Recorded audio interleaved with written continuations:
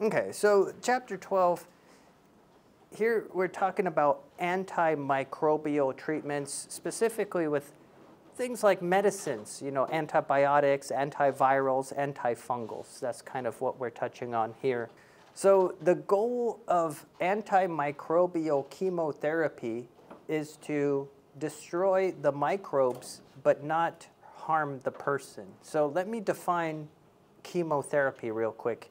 When people hear the term chemotherapy, they automatically, their mind jumps to like, you know, cancer treatment. But it doesn't only refer to cancer treatment. Chemotherapy doesn't only refer to cancer treatment.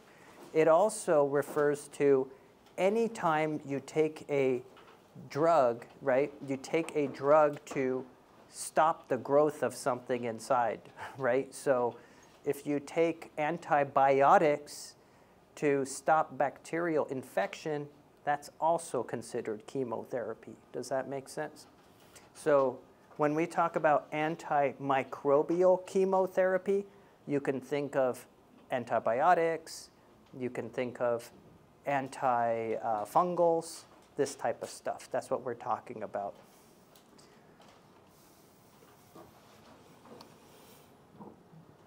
And remember, the main point is to, because this is going to be in your body, right? When you take antibiotics, it's in your body. So you want to make sure that whatever drug you prescribe, whatever drug the patient is taking, it kills the microbe, but it does not harm you, right?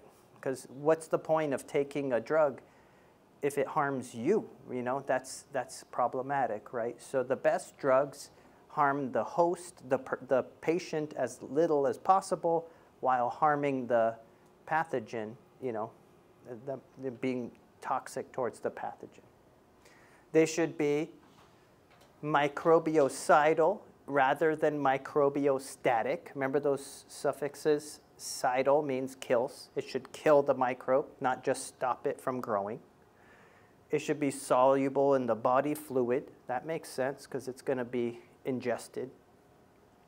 It should remain potent long enough to act and is not broken down or excreted prematurely. That makes sense. You don't want to just pee it out, you know, before it's had an effect on, you know, the microbe. And it should not cause antimicrobial resistance, or it should cause as little antimicrobial resistance as possible, right? So these are good characteristics of an ideal drug. So the best drugs should have these characteristics, right? Can you explain the last part? The last part, yes, slow or non-existent development of antimicrobial resistance. So you've heard of drug-resistant bacteria? Yes. You know, bacteria that are resistant to penicillin or resistant to methicillin. That's what we're talking about. Like, the best drugs are ones where it's difficult for the microbe to become resistant to it. Yeah, that's kind of what we're talking about. Okay. And we're just carrying on. It should help the host's defenses out, like your immune system. When you see host's defenses, you should think your immune system. It should complement your immune system. It should help your immune system, not conflict with your immune system, right? Not or compete with your immune system. It complements your immune system. It should remain active in the tissues and the body fluids. Because the longer the drug is active, the longer it's going to have a chance to have an effect on the microbe that's causing the infection, right? Readily delivered to the site of infection, that makes sense. You know, you want to make sure that the drug makes it to the site of the infection. And it shouldn't disrupt your health by causing allergies or causing other infections. Okay, that makes sense, right? You want a good drug to have all these features. You want a good drug to have these characteristics. Okay.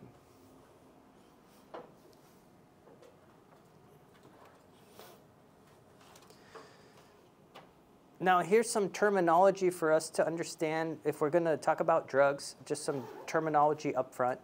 Prophylaxis, this refers to the use of a drug to prevent an infection, an imminent infection of a person at risk. So you would take this ahead of time, right? You would take these drugs to prevent an infection of a person at risk. So think about if you're going to travel to a particular country, they may prescribe some prophylaxis, like malaria pills, etc., because you're going to an area with a high amount of that particular disease. Antimicrobial chemotherapy. I told you what this is, right? Antimicrobial chemotherapy. This means taking medicine in the body to limit microbial growth. So antibiotics are the best example of antimicrobial chemotherapy. Okay? Antibiotics. Think antibiotics. Antimicrobials in general is an all-inclusive term for any antimicrobial drug. And antibiotics, like I said, antibiotics are an example of antimicrobial chemotherapy. These can inhibit or destroy bacteria. Okay? This is something you definitely need to know, that when people refer to antibiotics, these drugs kill or inhibit bacteria, not archaea, not fungi, not viruses, not worms, not protozoa, not algae, but only bacteria, right? So antibiotics treat bacterial infections only.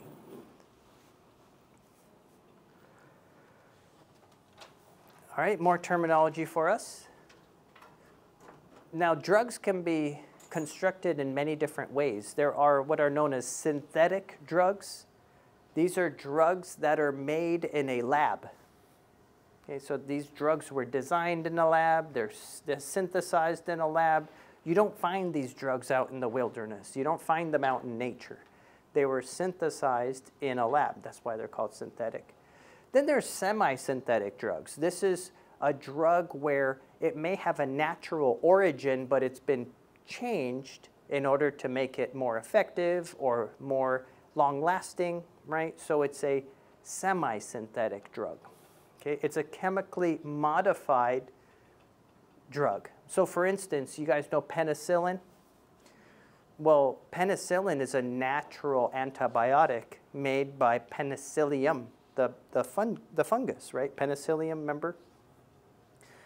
But penicillin has, some drawbacks. It's got, it's easily digested by stomach enzymes. It's got a fragile ring called the Beta-lactam ring that can be easily targeted by microorganisms. So guess what? Over the years, they've figured out how to modify penicillin into other derivatives that are more robust, right? So there are many semi-synthetic versions of penicillin that they've made.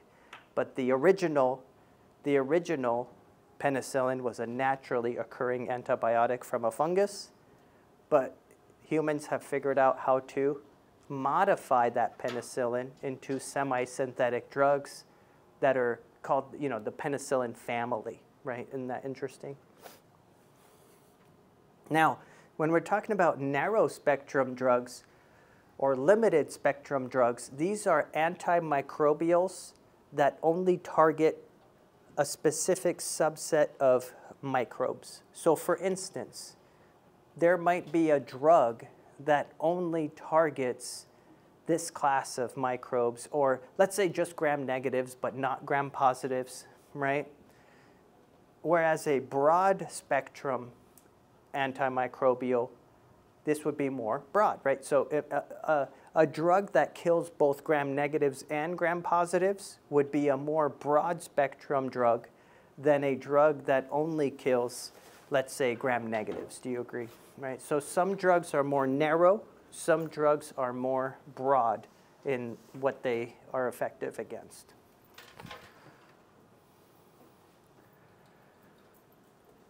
Okay. And where do antibiotics come from? Did you know antibiotics are actually common products of bacteria and fungi. Bacteria and fungi. I just told you that Penicillium, which we've studied in the lab, remember it has the little finger-like projections of the conidiospores. That little fungus makes penicillin, right? But other antibiotics come from different fungi, a different bacterium. Bacteria can make antibiotics, but not all bacteria can make antibiotics. Let me share this with you. There are two main groups of bacteria that make antibiotics. Okay, one of them is Bacillus. Bacillus, you guys know Bacillus? And then the other one is called Streptomyces. Streptomyces. Let me write these down for you. Let's see if I have. You guys know Bacillus, right? Huh? Any of these work? Bacillus and Streptomyces.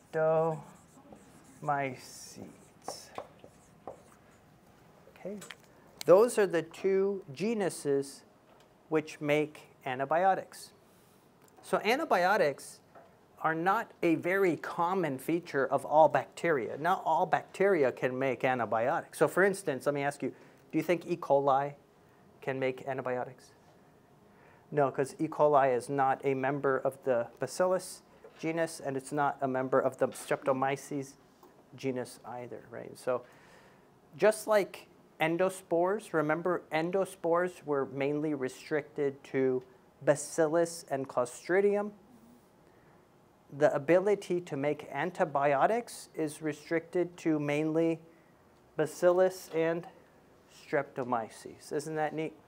So now you know, not all bacteria can make antibiotics. Why do you think a bacteria would make an antibiotic? Why do you think that is? It's like resistance.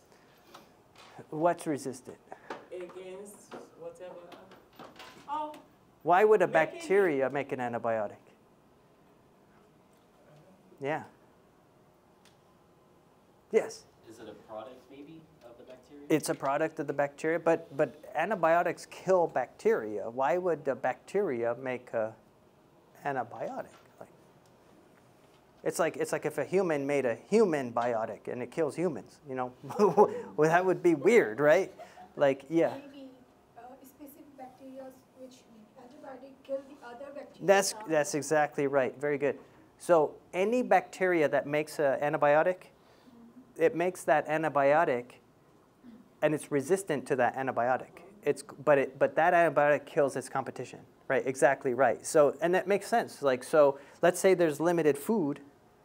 Well, guess what? If you make an antibiotic, you kill all your competitors, and you're the only one left standing to eat that food. You see, so it's a great way of, you know, destroying your competition, right?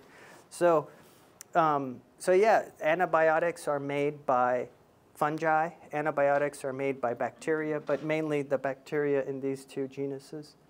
By the way, fun fact, Streptomyces are found mainly in the soil. These are soil bacteria. In fact, up to 20% of the microbes in soil are Streptomyces. Did you know when it rains, for instance, you know, when it rains and then you go outside after it rains and you smell and you can tell it smells like moist earth, you know, that earthy smell? That's geosmin. That's a chemical that's secreted by these Streptomyces. Isn't that neat? So those soil bacteria are making lots of antibiotics in the soil. Interesting. But like I said, those are sources of antibiotics, but humans have figured out how to change those chemicals, you know, change those antibiotics to make them more long-lasting, resistant to stomach acid, you know, harder to target and break down by resistant microbes, you know. So we've made them into semi-synthetic drugs. And then there's a whole bunch of drugs that we've made just from scratch in the lab. Those are called synthetic drugs.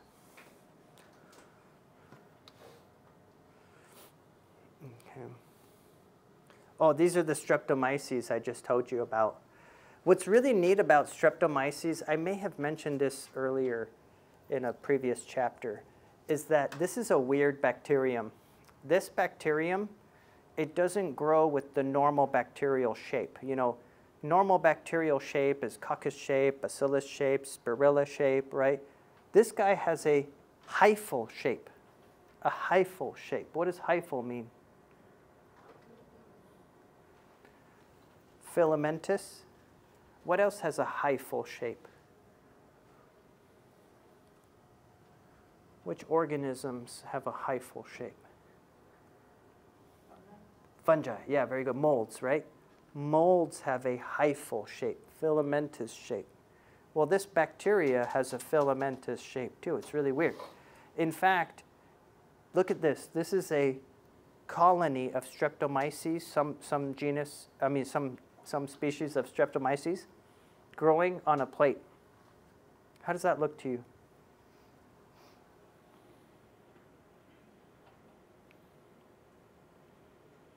Kind of hard to tell, but if you look at it up close, or with the Quebec counter, you know, it looks fuzzy.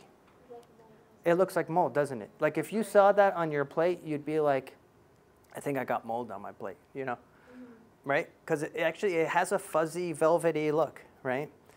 And it's weird because it trips people up all the time. They're like, oh, I got a fungal infection. A fungal contamination on my plate. I got fungus. It's like, no, that's Streptomyces. And the reason is it grows with a hyphal shape, so it forms a mycelium just like fungi do. Fungi have, you know, the molds have hyphal shape, so they form mycelium, and that mycelium looks fuzzy on a plate when it forms a colony. Well, these bacteria form fuzzy colonies too. And so, you know, so it's really interesting. And I joke that Streptomyces are funny because they have like an identity crisis. You know, they think they're fungi, right? Because they look like fungi, they grow like fungi, they make antibiotics like fungi. You know, they even make asexual spores like fungi. Do you remember fungi make the little conidiospores, and then they form the spores and the spores disseminate, right? Streptomyces do the same thing. They form these little aerial hyphae, and at the tip of the aerial hyphae, they make little asexual spores. Not endospores, not endospores. Little asexual spores. And then those spores just, you know, disseminate in the air. So they really do think they're fungi, which is really weird because they're not fungi, right? But they behave like fungi. Weird, right? And look, this is the source of so many different antibiotics, these Streptomyces. You've probably heard of Tetracycline. You've probably heard of Streptomycin, Vancomycin, okay? Those are probably the ones ivermectin, right? These are all from Streptomyces.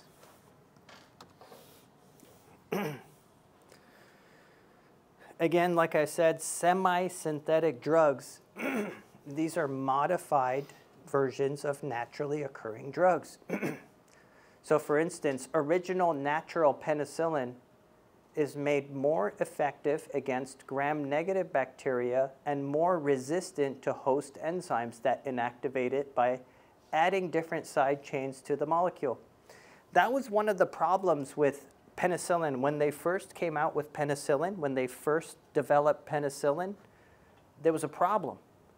When you give it to people, it would go down to the stomach, and the stomach has acid and enzymes, and that acid and that enzymes would totally neutralize the penicillin, and the penicillin would never make it into your body. So when they first developed penicillin, they would have to give you penicillin intravenously, right? Because that would bypass the harsh stomach, right? But then they figured out, oh, we could modify the penicillin, we could change it, and we could make it semi-synthetic in such a way that it, you know, the stomach acid doesn't just automatically neutralize it, and people can take a pill. They don't have to go to the hospital and get an IV, right? Isn't that neat? So that's the point of making semi-synthetic drugs. You can make them better, longer lasting, less, you know, more resistant to products that the bacteria make that digest the drug. Okay. And like I said, synthetic drugs, these are completely manufactured in the lab. Okay.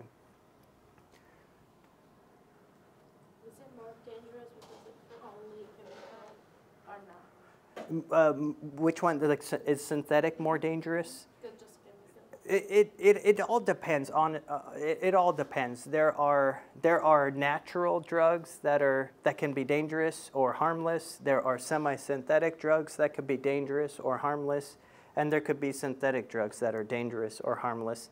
It all depends on the specific drug. Yeah. Yeah, good question. Okay. We can skip this one. Oh, actually, let's not skip this one. Now, before you start antimicrobial treatment, you need to know these three things. What's the microorganism that's causing the infection, right? Don't you want to know that? So if I go in and I have a bad infection in my arm, well, what is that infection? Like, is it a gram-positive bacteria? Is it a gram-negative bacteria? Is it a bacteria at all? Is it fungi? You know, we kind of need to know these things, right? And so a lot of times, if they do it properly, they'll take a little sample, right, of the infection, and they'll culture it in the lab. And when they culture it, they can do exactly what we're doing this week in the lab, which is the unknown identification, you know. So, you know, the clinic has access to labs that can do unknown identification. And so if if I have strep throat, if I have a throat infection, we can take a swab of that. If I have an infection in my arm, we could take a swab of that. We can send it to the lab. They can identify it. They can say, well, this is a Staphylococcus aureus infection. And so that's important to do, especially if you've tried one round of antibiotics and it didn't do anything. Now we need to figure out why. What do we need to prescribe? The degree of the microorganism susceptibility.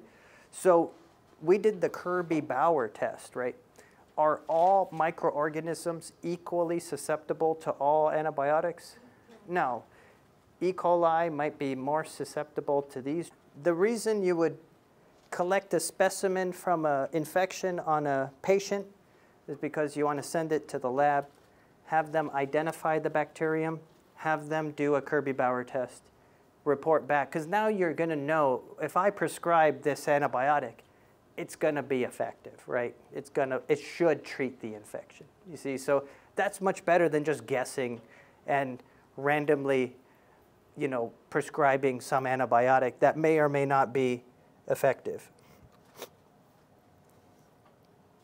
And remember how we do this? We measure the zone of inhibition in millimeters, metric, and then we compare it to a table like this. This is one of those interpretation charts. And then we determine, well, if the zone of inhibition is bigger than this diameter, it's susceptible. If it's smaller than that, it's either intermediate or resistant.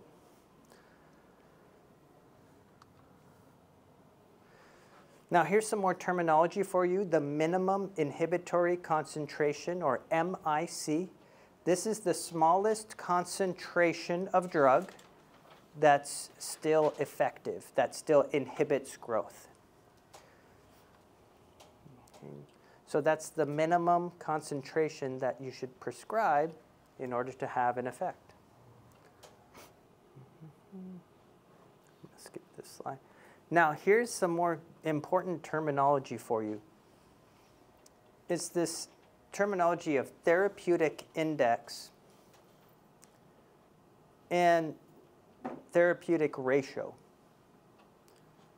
The therapeutic index refers to the ratio of the dose of the drug that is toxic to humans to its effective dose.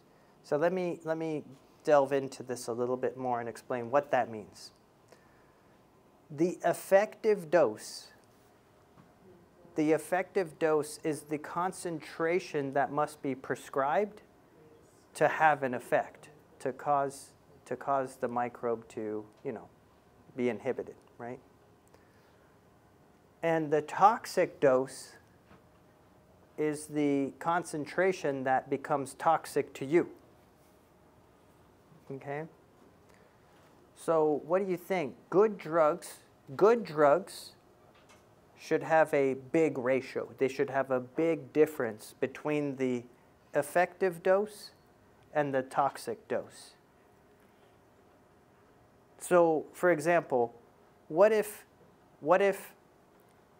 10 micrograms of a drug, what if 10 micrograms of a drug is the effective dose, but 11 micrograms is the toxic dose? That's not a good drug, right? Because it's like a 1.1 ratio. Does that make sense? So that would be a pretty bad drug. That would not be my go-to drug for treating people.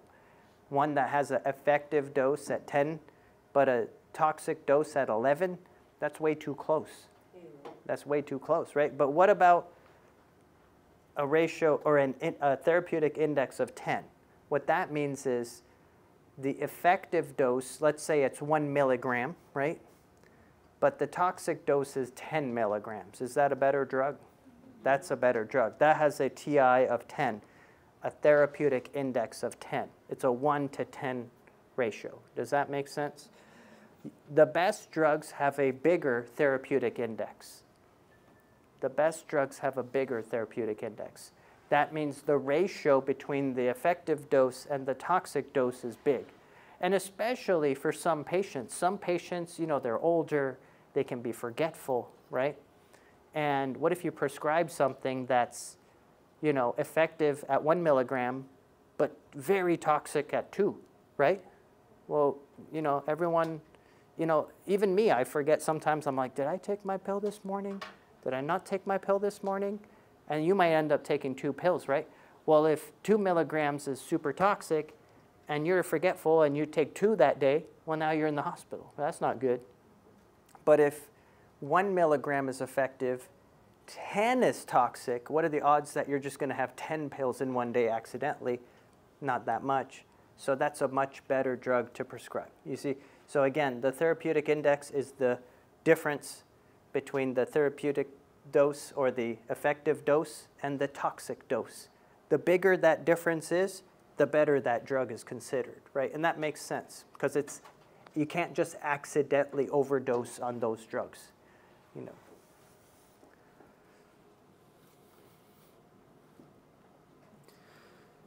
And this gets into this topic of selective toxicity.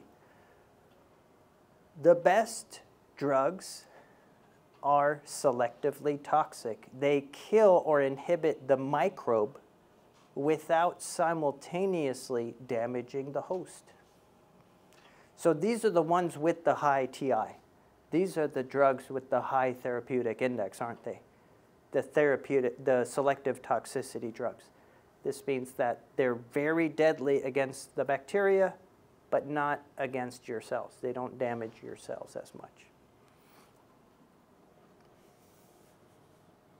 So penicillin is a great example.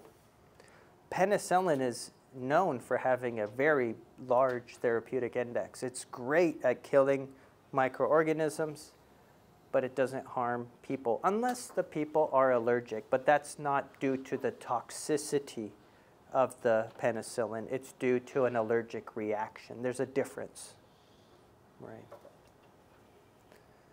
And it makes sense. You know why? I think I mentioned earlier in a previous chapter, I mentioned what penicillin targets, didn't I? What does penicillin target? The cell wall. Peptidoglycan cell walls. Do we have a peptidoglycan cell wall? No. Do we have any cell walls? No, right? So if we don't have a cell wall, well then, that's great. It's something that targets a cell wall is most likely not going to have any bad effect on us, right? Does that make sense? You guys follow me? Because you guys know what drugs are for the most part? Most drugs are just little tiny molecules, small molecules that bind to and inhibit some enzyme or some protein, right? That's all most drugs are. A small molecule that binds to and inhibits some protein or enzyme.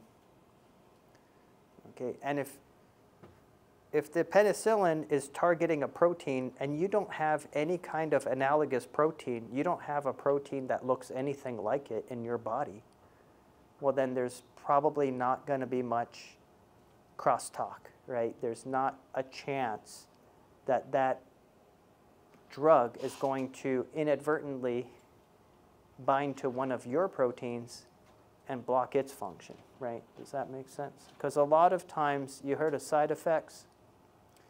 Side effects are caused by drugs binding to targets other than the one they're designed to target, right?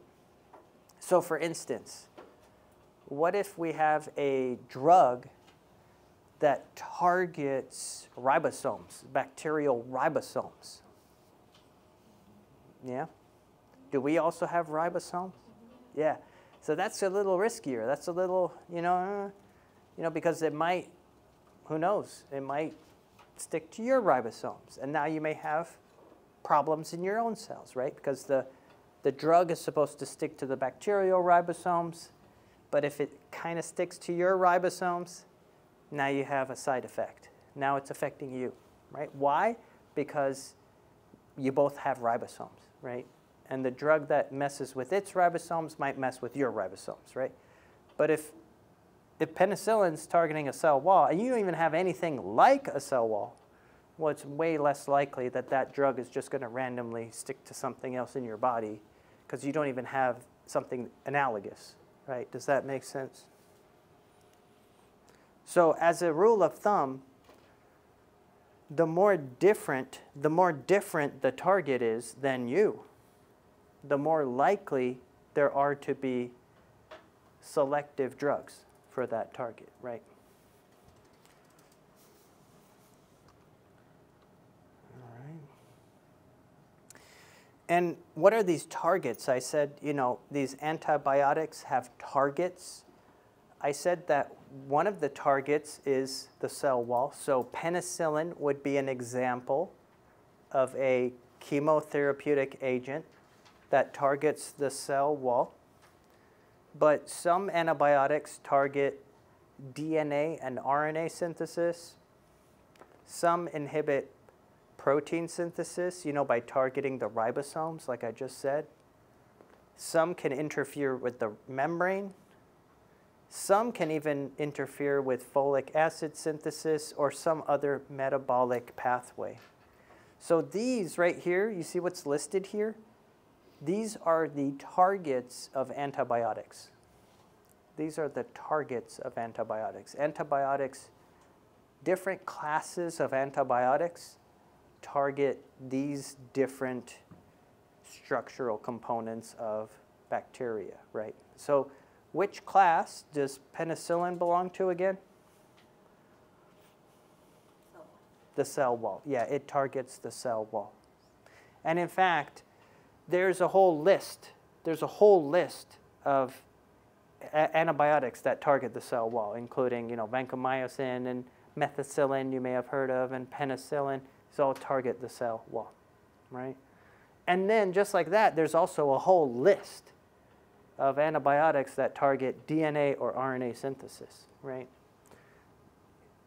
There's also a whole list of antibiotics that target the ribosome. There's a whole list that target this. If you ever heard of sulfa drugs or sulfonamides, they target folic acid synthesis, right? So when you are prescribed an antibiotic, you could look up which one of these structural components or cell functions is it messing with, right? So those has a side effect of human? These, yeah, very good, yeah.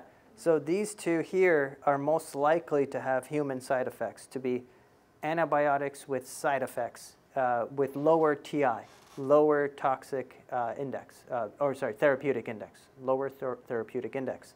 Because how do you block DNA and RNA synthesis? Don't you have to block DNA polymerase or RNA polymerase? Yeah, and the problem is we also have a DNA polymerase and an RNA polymerase, and if it crosstalks at all with our DNA polymerase or RNA polymerase, now our cells suffer, And yes, it's true. Several of these drugs do have pretty low therapeutic index, and they're usually only prescribed if some other drug is not effective, right? So let's say you have a really, really persistent infection, and they've already tried penicillin, they've already tried some other drugs, then they might delve into these drugs with a lower TI because maybe it's not as resistant to those drugs, right? But it's usually not their first, go-to drug. Yeah, these don't tend to be go-to drugs, right? The cell wall synthesis inhibitors tend to be the go-to drugs, yeah, because they tend to have a nicer selective toxicity, yeah. Very good, yeah.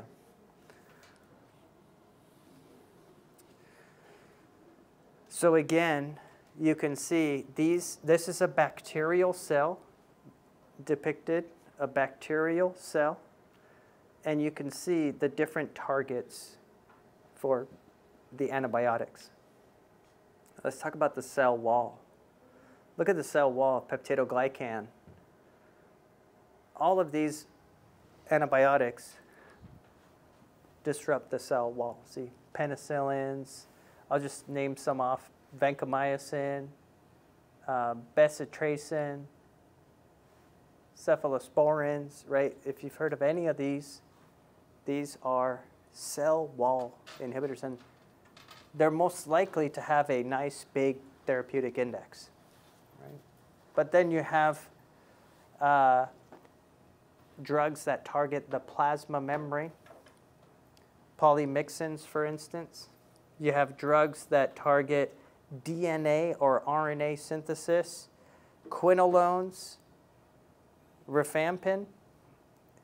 In fact, quinolones are, shied away from these days. They can cause all kinds of problems in people. But like I said, that's because these are structures that are similar to structures we have, so there's most likely to have adverse reactions, right?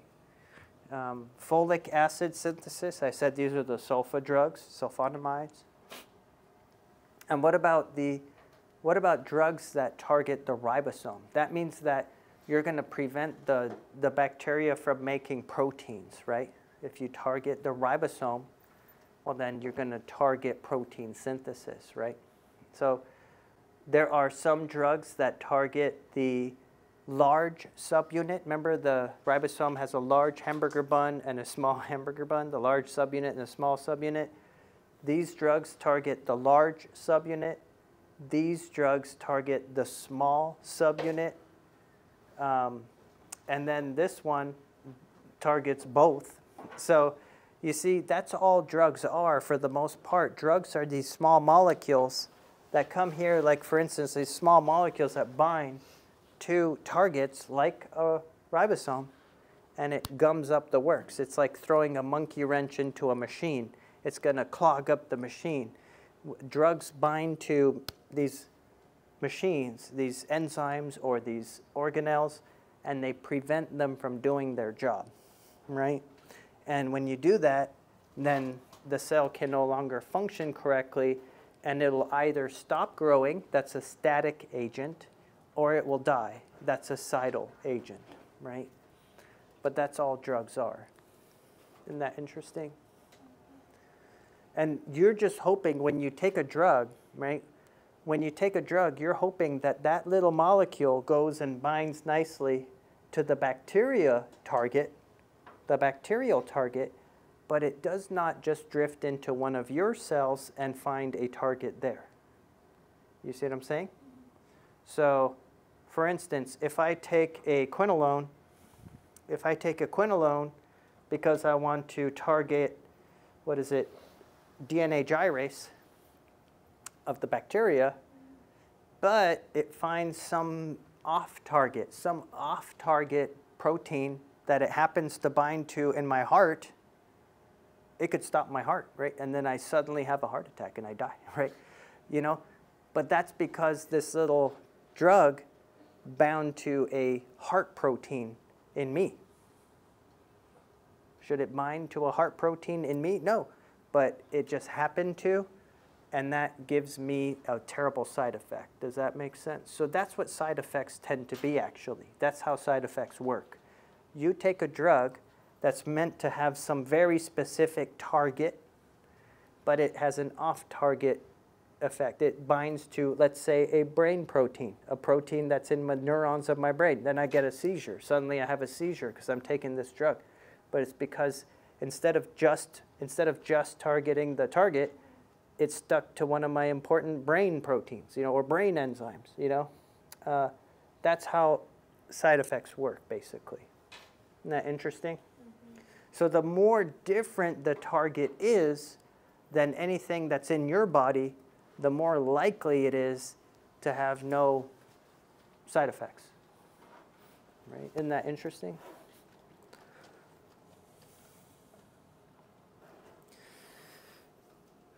Now, some of these drugs, even if they're not toxic, they can cause allergies, or trigger allergies, I should say. So you have to be careful with that. See, some drugs have allergic reactions. Some people are allergic to penicillin, for instance. They can also have other off-target effects, like they could disrupt the balance of the normal microbiota. Do you guys remember one of the problems with taking antibiotics all the time is that not only does it kill the bacteria that's causing your infection, but it also kills all your healthy bacterium too, like your gut bacterium and all your healthy bacterium as well. So you have to also weigh that as a drawback of taking antibiotics. It's not harmless to take antibiotics. You are disrupting your normal microbial flora. You're disrupting those organisms that are supposed to grow in these different niches in your body, right? And like I said, sometimes they can even cause toxicity. Some of these drugs can damage your tissues due to toxicity.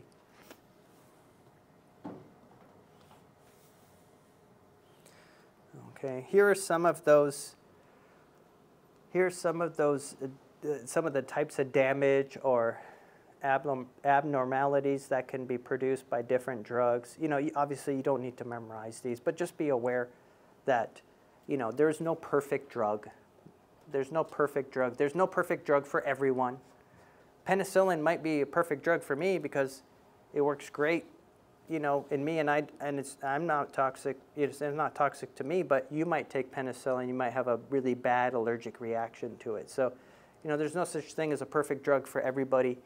You need to, take it on a case-by-case basis.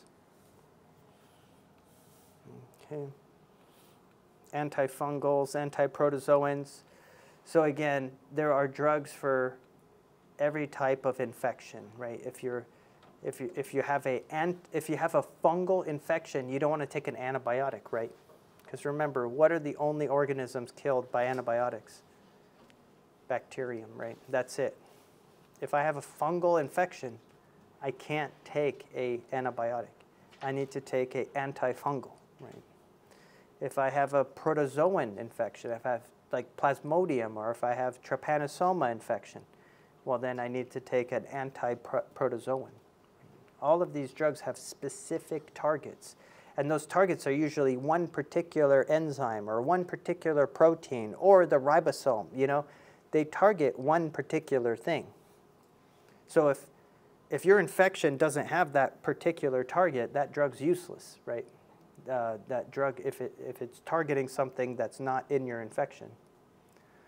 Antihelminthics, right? So there are medicines for worm infections and antivirals.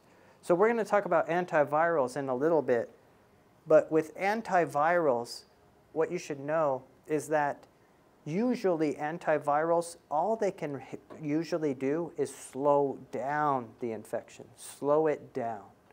And by slowing it down, it can give your body a chance to cure yourself, to clear the infection, right? But unfortunately, usually, if your body can't cure yourself, it'll just become a chronic infection, right? That's only made better, it's made better with these drugs, but not cured, okay, for the most part. Okay. And like I said, drugs can have toxic effects.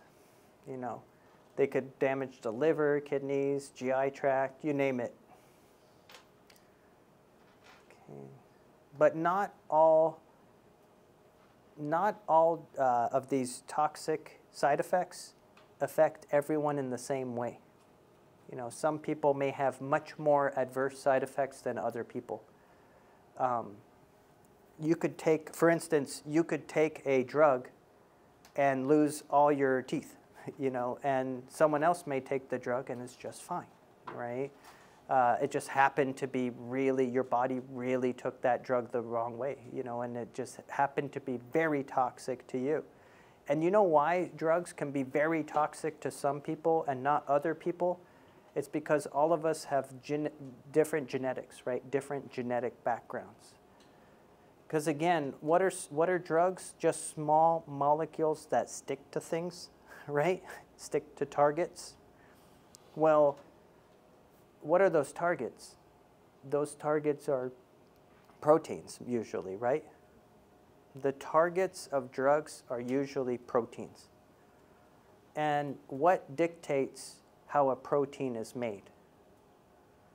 Who knows? Your DNA, your genes. Don't all of us have different genes? I have different genes. You have different genes, right? So when I make hemoglobin protein, I make it in a certain way, right? But guess what? You might make your hemoglobin protein is slightly different. You might have sickle cell, where your hemoglobin protein folds a different way, and now you have sickle cell, right?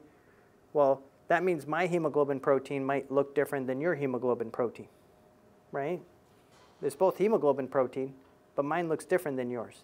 Well, what if yours just happens to fold in a way that binds to one of these drugs? Now you're going to have issues, right? Does that make sense? Because that drug shouldn't bind to hemoglobin, but because of how your hemoglobin happens to fold, it just happens to bind nicely to this drug, right? You see what I'm saying? So now you're going to have some kind of blood problem. You're going to have some kind of anemia by taking this drug. I'm not going to have that anemia because that drug doesn't bind to my hemoglobin. It binds to your hemoglobin, right? Does that make sense? So that's why you hear like, oh, there are side effects for this drug. It's like, yeah, but I take this drug, I'm fine. There's no side effect. It's because do you have that structure? Do you have, you know, everyone's going to react to drugs differently. Like, I might take a drug and it's great and I'm fine. You might take it and literally drop dead. You know what I mean? That could happen. That's what they call in those commercials at the end. It's like, my acne's never been better. Use actin, you know, anti-actin ace. You know, and then there's like may cause sudden death and, you know, you know, at the end of the commercial, right? Why do you think it says that at the end of the commercial? It's because, well, in some subset of people with certain genetic backgrounds, yeah, it could bind to an important heart enzyme and, you know, you just had a sudden heart attack and death. Yeah. Is the size of a person? No, it's your genetics. And there's no real way to know, unfortunately. So anytime you take a drug, there is a possibility that you could have a side effect. You know, not drop dead side effect, you know, but you might get fatigue, you might get, you know, some kind of constipation, you might get seizures. I don't know. It could happen. It's just based on your background. And usually the common side effects are listed. The common side effects are listed for particular drugs, and those common side effects are based on what happened to other people with certain genetics, you know, and such. So you always have to be careful anytime you're taking a new drug, you know, to make sure there aren't any bad side effects. But now you know kind of what causes those side effects. The drug is targeting something other than what it's meant to, right? That's what's happening there. Okay. And again, drugs can act as antigens that stimulate an allergic response. You know, it's just like any other allergy. You know, you could have a peanut allergy where some people eat peanuts and they really enjoy themselves, and then other people eat peanuts and they die, right? Same thing with drugs. You know, I could take penicillin and it treated my infection. You could take penicillin and have a really bad anaphylactic shock, allergic reaction and die. right? Drugs are no different than any antigen. They can trigger, these allergies, and if it's a bad enough allergy, it could lead to death. Penicillins, unfortunately, even though it's a great drug, that has the most number of people with allergies against it. Up to, like, I think I read somewhere around 5% of the population is allergic to penicillin. So that's quite a few people. Followed by sulfonamides. Remember, sulfonamides are the folic acid inhibitor. So again, remember, when you take antibiotics, you have to be careful because it might affect your normal microbiota, right? Your normal gut flora, for instance. Your normal, what are called your resident microbes. And that can cause a problem because now you've freed up real estate for more nefarious microbes to grow. I think I told you guys about C. diff, Clostridium difficile. When you take antibiotics, you can kill your healthy gut microbes, your healthy probiotics. And now this Clostridium, which can make endospores and produce a toxin that really, really irritates your colon. Now it's growing in the intestines and it's taking over that real estate. It wouldn't have a chance to take over that real estate if you didn't kill all those microbes that were taking up that space on the lumen in the gut lining, right? But because you took so much antibiotics, a lot of those bacterium that line your guts died and sloughed off of your intestines, freeing up that lining real estate. These microbes attach and they start dividing, they start growing, and they take over.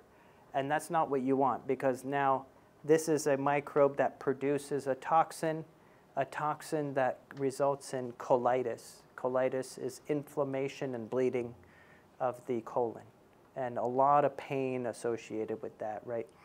So you just have to be worried about superinfection. It's a complication called superinfection. So recall there are broad spectrum drugs and narrow spectrum drugs.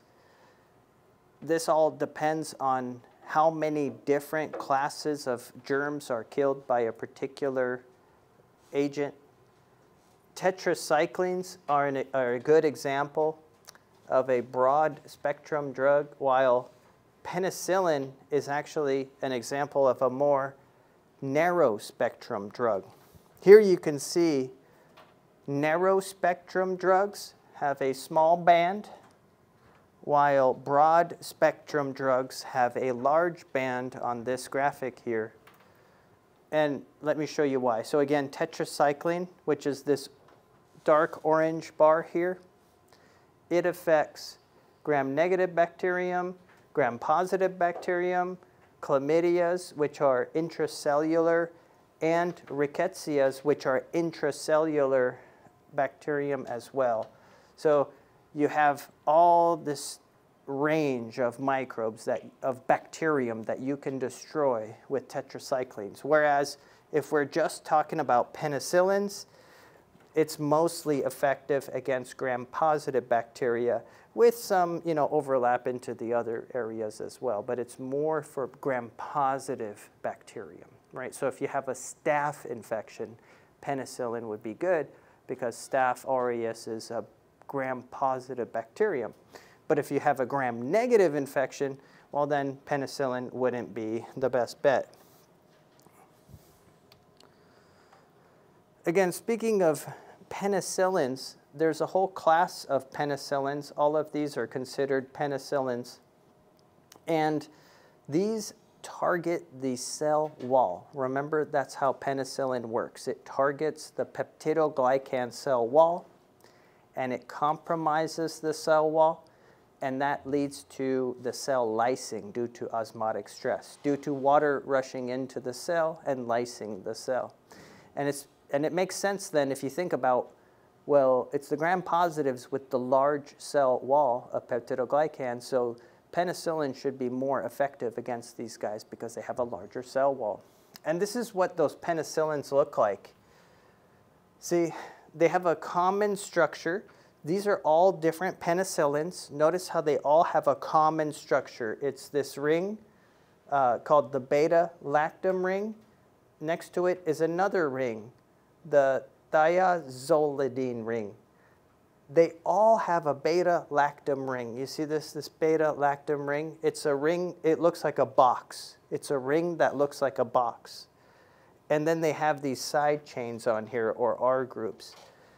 The reason I want to point out this box, you see this beta-lactam ring, is because that's the target of the resistance protein that bacterium make. You know that some bacterium are resistant to penicillin, right? Well, those bacterium that are resistant to penicillin, those bacterium have a gene called penicillinase, which makes an enzyme called penicillinase. And guess what penicillinase attacks? It attacks that beta-lactam ring right there, right? So it actually cleaves that ring. So whenever you hear penicillin-resistant bacterium, think this bacterium makes an enzyme that cuts penicillin right there, right at the beta-lactam ring. And that's not good, right? Because if you cleave penicillin, what can penicillin not do? It can't do its function anymore, right? It can't wear down the cell wall, right? Inhibit the cell wall. Okay, so that's interesting. We should know that penicillins target the cell wall. We should know that penicillins have this beta-lactam ring structure, and that's the target of what? Penicillinase, those penicillin-resistant bacterium.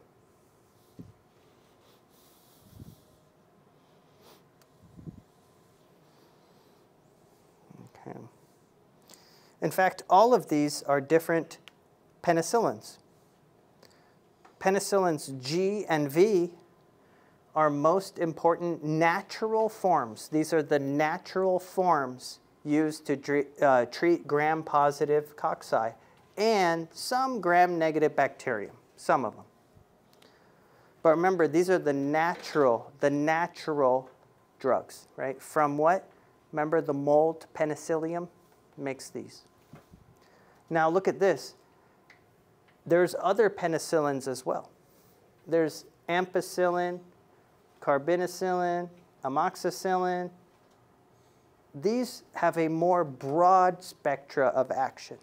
They can kill even more of a range of different organisms, not just mainly the gram-positives. Why? Because we've made them semisynthetic. Remember, we've modified the structure. And now it can be used against gram-negative enteric rods as well, like E. coli, Salmonella, like the family of your unknown. You know the family of your unknown, remember, is Enterobacteriaceae? Remember that big long word I wrote? Those are the enteric rods, right? So ampicillin, carbonicillin, amoxicillin would actually be effective against those gut bacteria, right? Those rods. Then you probably heard of methicillin, right? Methicillin, as well as these other guys here. But methicillin is the most used.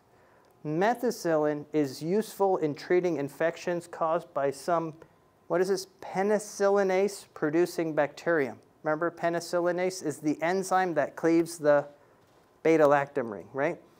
Well, guess what? They made methicillin so that its beta-lactam ring is resistant. Its beta-lactam ring can't be destroyed by penicillinase. That's pretty good. So if you find a penicillin-resistant microbe, you could try methicillin instead, because that penicillinase can't cleave methicillin the way it can regular penicillin's beta-lactam ring. That's kind of neat. But nowadays, unfortunately, some bacterium are becoming methicillin resistant. That's really tragic, right? Because this was our answer to penicillinase.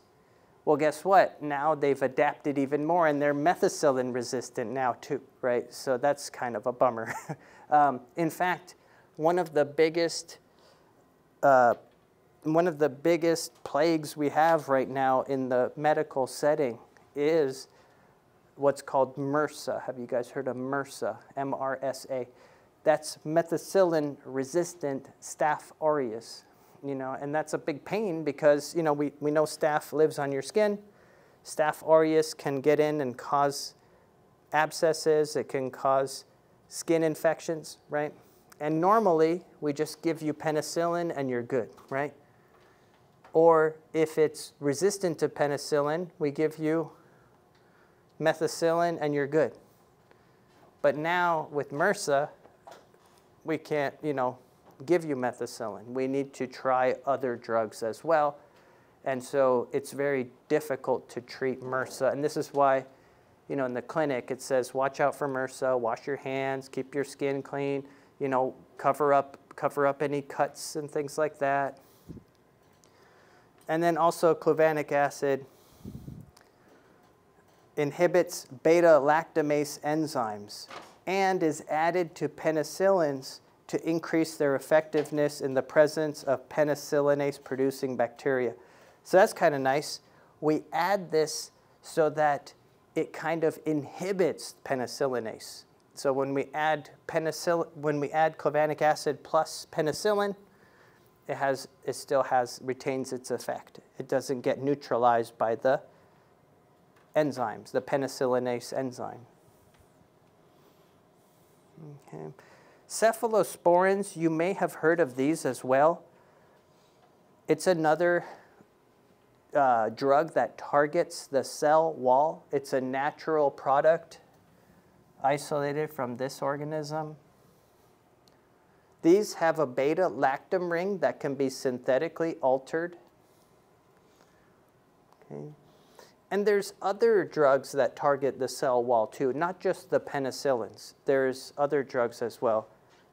Bacitracin, Vancomycin. You guys have probably heard of Vancomycin. That's another very common drug. In fact, what's really tragic is back in the day, like 30 years ago, Vancomycin was known as the drug of last resort, right? When nothing else would work, they would bust out Vancomycin, and it usually worked, right? That was our drug of last resort, right? But unfortunately, over the last 30 years, microbes have gotten even resistant to this. So now, if you go into the clinic, you may hear not only are they scared of MRSA, but they're scared of VRSA as well. Vancomycin-resistant Staph aureus. It's getting worse. You know, microbial drug resistance is getting worse.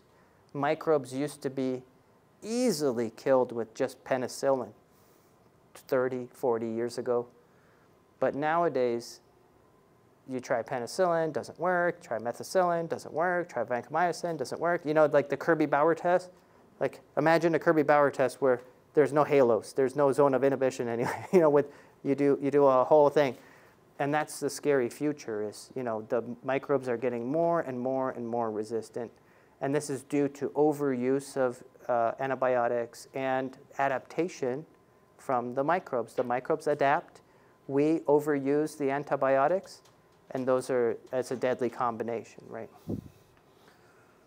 So, okay.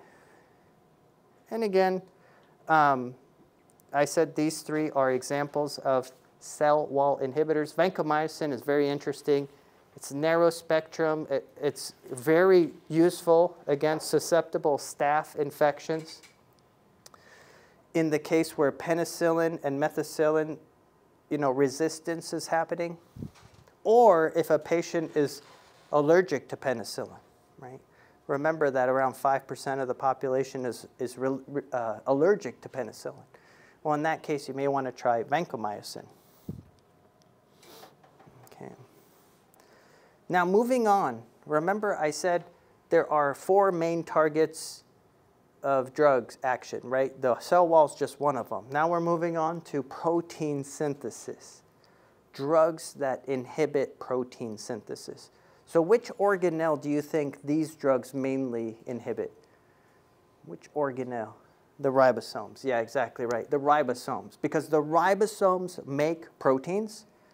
These are drugs that stop protein synthesis. So these drugs typically, they either bind to the large subunit of the ribosome, the small subunit of the ribosome, or something like that. But they interact, they disrupt the ribosome from doing its job, right? You may have heard of Streptomyces. You remember I talked to you about Streptomyces. Those are the soil bacterium. They are known for making a wide array of these protein synthesis inhibitors. Okay? In fact, streptomycin is an antibiotic from Streptomyces, right? Remember those soil bacterium. So take a look here. This organelle is obviously the ribosome, right? Remember the ribosome looks like, I call it a hamburger bun, right? You've got the large hamburger bun, you've got the small hamburger bun. In bacterium, the ribosome is different than our ribosomes, aren't they, right? In bacterium, you have what's known as the 70S ribosome, because you have a 50S large subunit and a 30S small subunit. I know that doesn't add to 70, but it's still, together they're called the 70S ribosome. You and I have what's called the 80S ribosome. Our ribosomes are slightly bigger, right? So, you know, in case you're wondering, why doesn't it stop our ribosomes too? Well, our ribosomes are slightly different looking than bacterial. Now, the problem is, what ribosomes do our mitochondria have? They have the 70S ribosome. So unfortunately, sometimes you can have side effects where what's happening? You're taking these tetracyclines and stuff, you're taking these drugs, and what is it blocking? Your mitochondrial ribosomes in addition to the bacterial ribosomes. That's not good, because don't you kind of need your ribosomes to function? You know what I mean? So that's a thing. You know, so sometimes tetracyclines can be kind of scary if they cause side effects in you. You know, they can cause side effects. And again, now you can see why they cause side effects. Well, because you have mitochondrial ribosomes, which look like bacterial ribosomes. The drug might interact with both, you know, and that's not good. That's not good. So here you can see a list of different antibiotics, see? Different antibiotics and what they target. This one targets the large subunit. This one targets the small subunit. This one targets the large subunit. You know, this one, the tetracycline looks like it's targeting transferase or something. You know, something with the progression of the tRNAs. Erythromycin, it's actually binding, it looks like, to the mRNA. But either way, notice what these small drugs are doing. They're interfering with the normal function of the ribosome, right? And if you don't let the ribosome do its job, well, then it's going to do what? It's going to stop making proteins. And then it's going to be at least bacteriostatic, right? Bacteriostatic meaning prevent the bacteria from growing. It could even be bactericidal. It could even cause the bacteria to die, but most likely stop growing. Again, tetracyclines are a major class of what I'm talking about, protein synthesis inhibitors, right? The reason they're called tetracyclines is because the molecule has 4 rings. You find these from Streptomyces. Remember the soil bacterium that grow like moldy? They grow like mold. And again, I told you, they bind to the ribosomes. They stop the protein synthesis, right? And now, does it make sense why These are effective against a broad range of different bacteria. Well, most bacteria have ribosomes, right? So, you know, any bacteria that has ribosomes should be susceptible, at least a little, to tetracycline. Okay. Next, now we're moving on from, we talked about cell wall inhibitors like the penicillins and vancomycin. Then we talked about the protein synthesis inhibitors with tetracycline. Now we're moving on to folic acid inhibitors. Folic acid synthesis inhibition.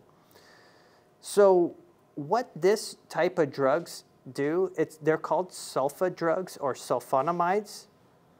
Yes? What is the function of folic acid in the body? In your body? Yeah, and in bacterium.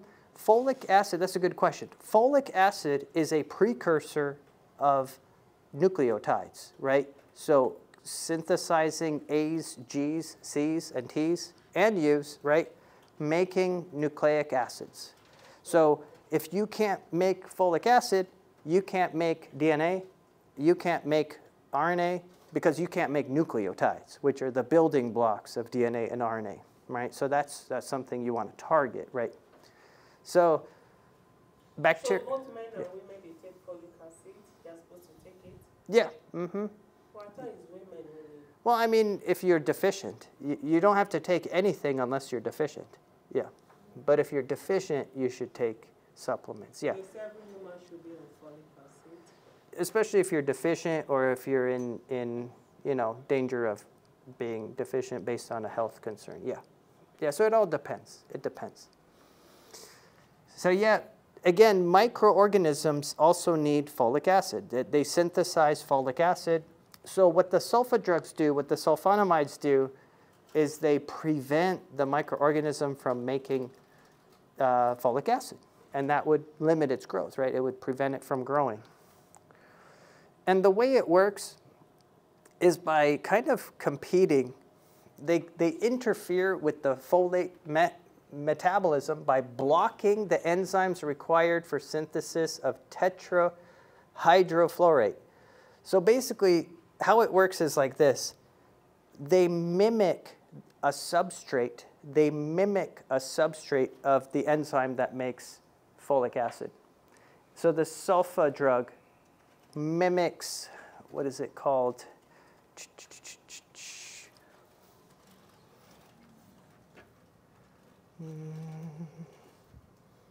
It's not written here.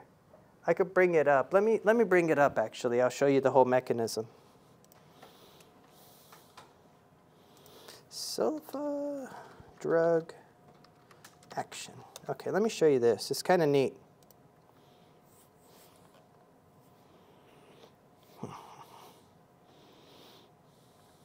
Trying to find a simple one for you.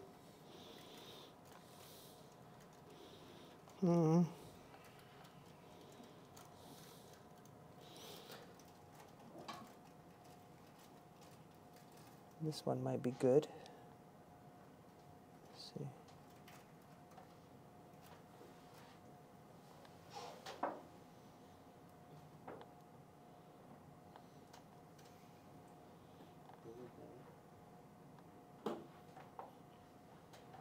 Oh yeah, here we go. PABA.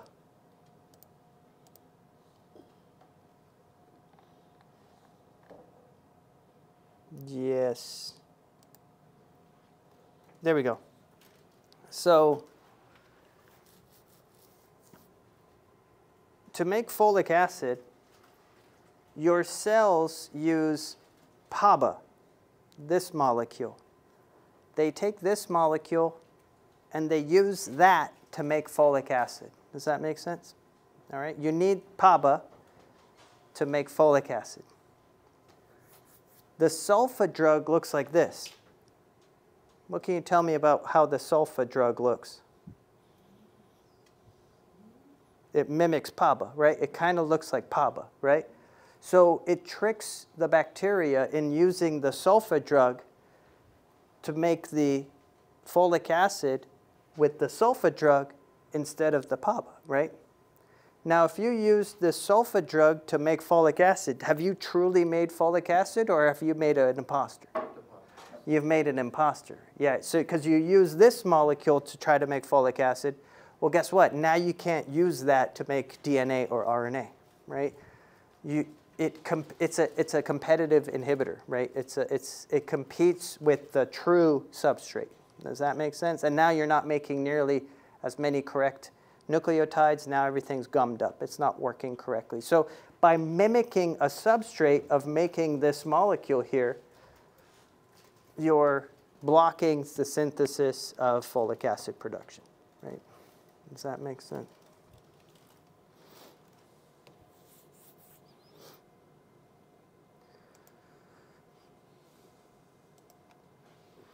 But what do you need to know? You need to know that sulfa drugs or sulfonamides, they prevent the synthesis of folic acid, right? And that causes the microorganisms to stop growing. Right? Next target, moving on to another target. Some drugs target DNA synthesis and RNA synthesis directly, not by blocking folic acid production, but directly blocking the replication of the DNA or the RNA. Okay? If this is true, what enzymes could you be inhibiting? How about DNA polymerase? How about RNA polymerase? How about helicase? What does helicase do? Who remembers? Unwraps or unwinds the DNA. Remember, helicase unzips the DNA. It unwinds the DNA. If I inhibit helicase, is my DNA going to get unwound and copied? No, I can't copy my DNA because I can't even unwind it, right? Does that make sense? If I inhibit DNA polymerase, am I going to copy my DNA? No. If I inhibit RNA polymerase, am I going to copy DNA to RNA? No. How about gyrase? What does gyrase do? Or gyrase, also known as not topoisomerase. Yeah, topoisomerase. Topoisomerase or gyrase. What does that do? It allows you to copy the DNA by cutting, swiveling, and then reconnecting the DNA to relieve torsional stress. Remember that? So what are the targets? What are the targets of these DNA and RNA inhibitors? The targets are these important enzymes that unwind DNA, copy RNA, right? So if those are the targets, then you're not going to grow, right? Because you can't copy your DNA. You can't transcribe your genes to mRNA, right? Does that make sense? Okay.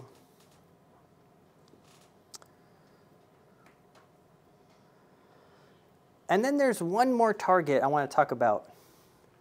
Cell membranes, right? Some drugs can target the cell membrane itself. Not the cell wall, the cell membrane, the plasma membrane of the cell. For example, polymixins. Polymixins, a narrow-spectrum peptide antibiotic with a unique fatty acid component that contributes to their detergent activity. It can get in there and disrupt the cell membrane of bacterium. Okay, but it has side effects, right? It can be toxic to the kidney. So probably they'll use this if nothing else seems to work, right? Okay. Cool, cool. All right.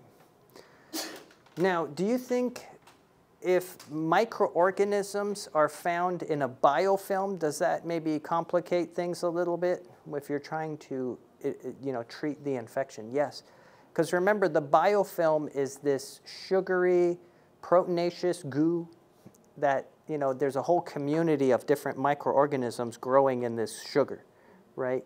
So think about it. If I have a drug and that drug needs to get into all the cells to affect the cells, Well, that drug might get all stuck in the biofilm, in the sugar of the biofilm, and never penetrate the biofilm to get into where the bacteria are underneath. Does that make sense? So it's almost like a force field, like a protective shield of goo, you know, and all these antibiotics can't penetrate the goo to get inside to where all the microorganisms are. So biofilms are, you know, bad news when you're trying to use antibiotics, when you're trying to treat an infection.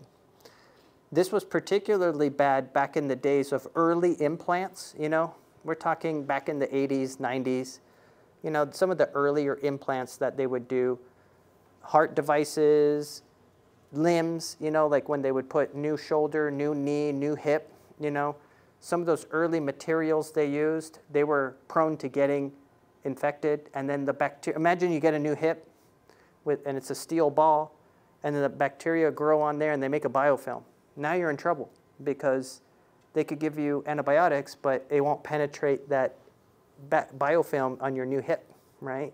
So that was a big problem. Nowadays, we have better technology, better materials that are more biofilm resistant, better techniques to prevent contamination in the first place. So it's less, you don't hear about it as much anymore, but when I was a kid, you would hear about people getting joint replacement and then it's infected. Then they have to go back in surgery, open it back up, clean it up. I mean, it was a mess. So you would just really, really hope you didn't get an infection after a joint replacement. But anyway, nowadays we don't have to worry so much about biofilms inside of our body. But you know, you guys know that you form biofilms on your teeth. That's the form of plaque. And you can't just treat your teeth with chemicals and clean your teeth that way, right? You have to physically scrub the plaque off. And again, why? Because of how tough biofilms are and how resistant they are to chemicals. So antibiotics does not affect the biofilm?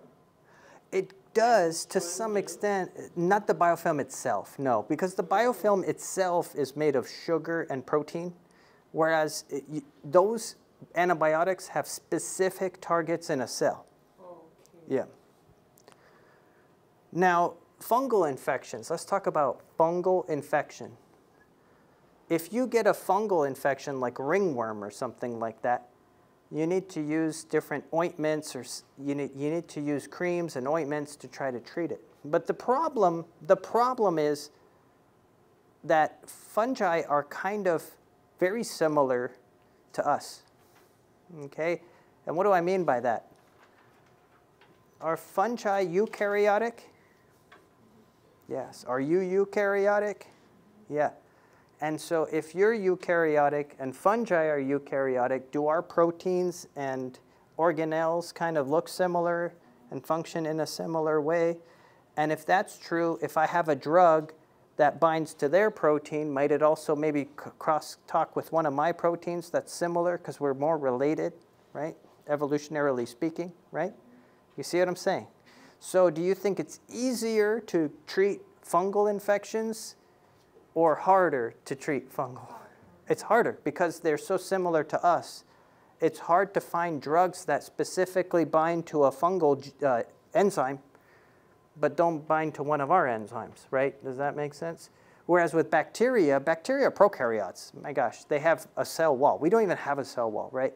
So if we could throw all kinds of things at their cell wall, we don't even have a cell wall, right? So it's a lot easier to find good drugs against bacteria because they're so distantly related to us. They're going to have enzymes that look nothing like our enzymes, you know, and we're going to find way better drugs with higher therapeutic index. Remember therapeutic index? The difference between the amount that's potent and the amount that's toxic, right? Does that make sense?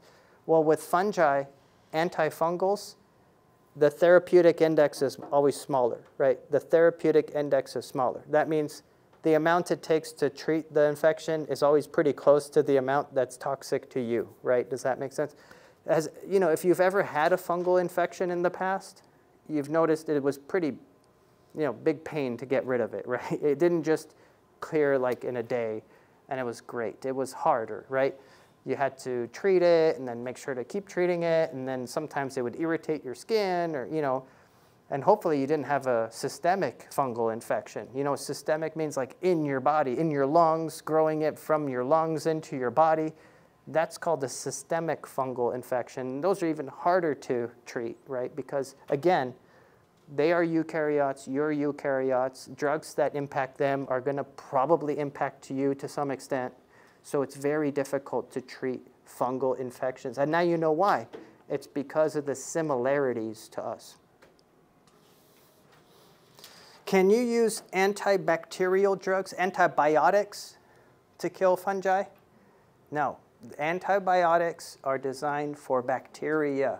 I want you to at least take this away, if nothing else.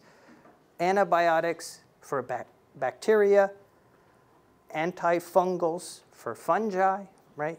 Antivirals for viruses, right? So you gotta take the right treatment for the right infection, right?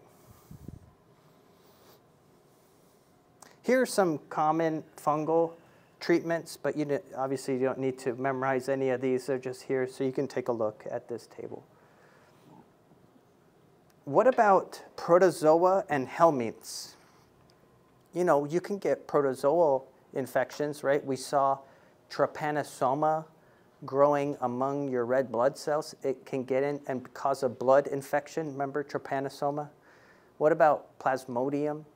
We saw that. It grows in your red blood cells. Remember, plasmodium grows inside of your red blood cells. Trypanosoma grow among your red blood cells. Well, what happens when you're infected with those? Can you just take an antibiotic? No. Again, in this case, you need antiprotozoal, or if it's a worm infection, anti-helminth, right? Pills as well. So there are anti-malarial drugs, for instance. What do you think those kill? Malaria parasite? The malaria parasite called? Called?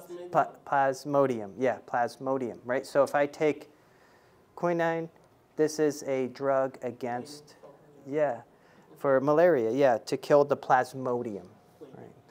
See, you need to take the right drug for the right infection, right?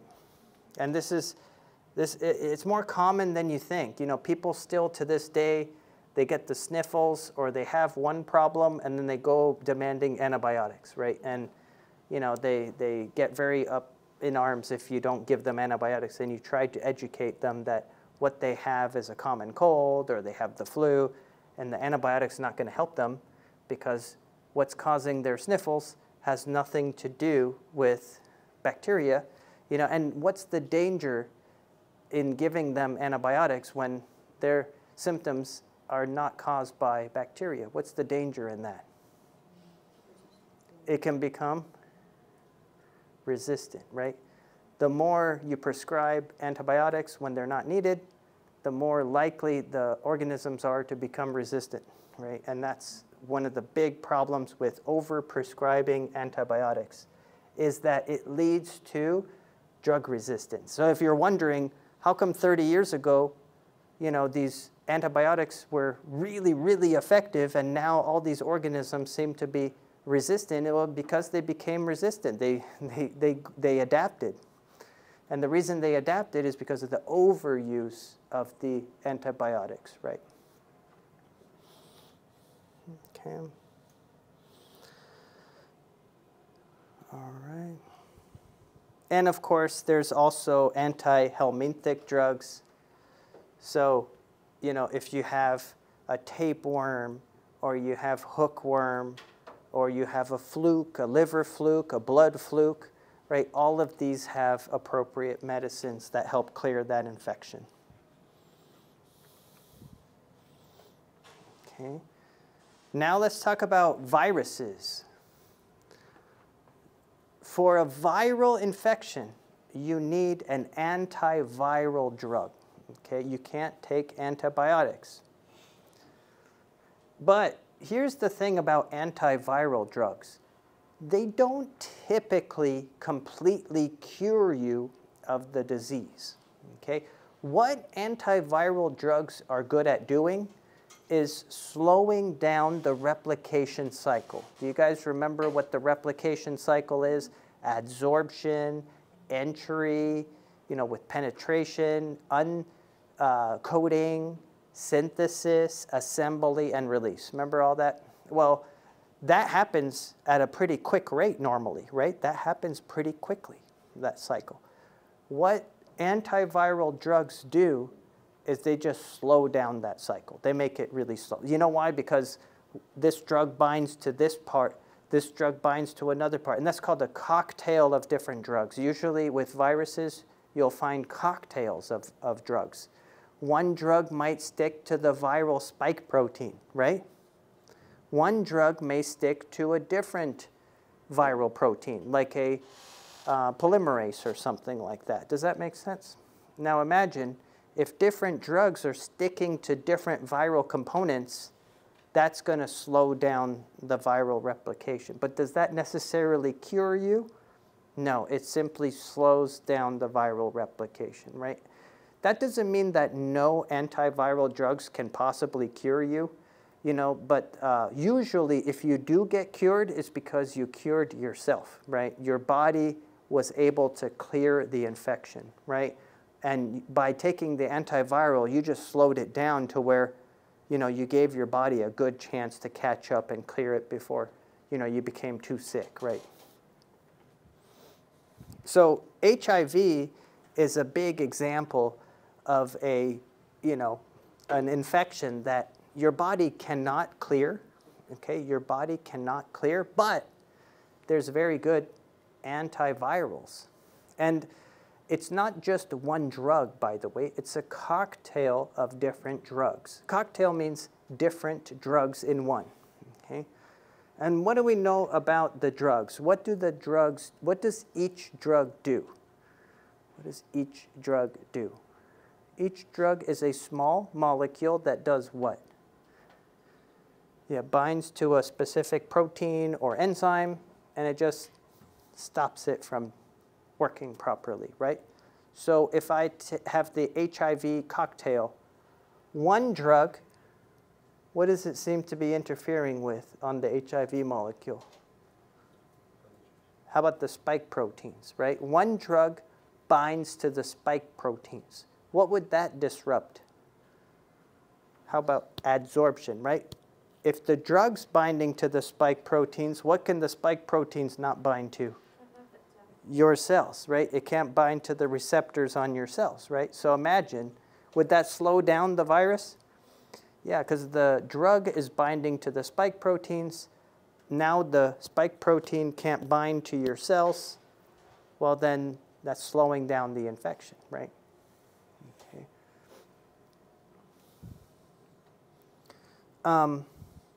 Let me show you some more HIV ones. So again, one drug binds to the spike protein.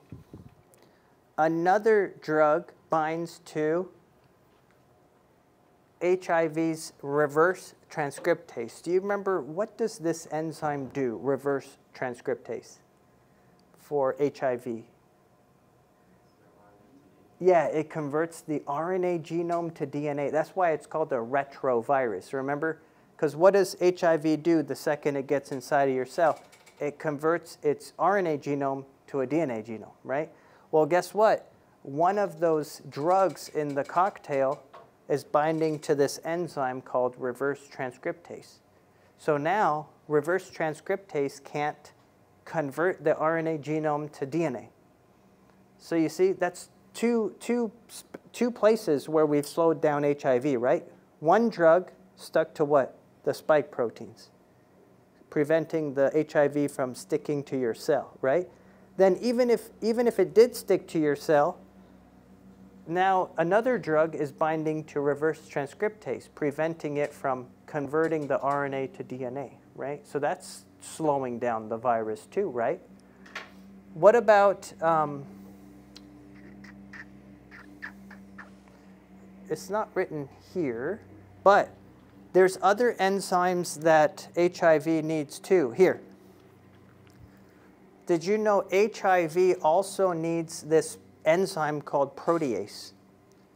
this enzyme protease finalizes the HIV proteins. Without this enzyme, HIV can't finalize its proteins, right? It can't finalize synthesis. You know what I mean?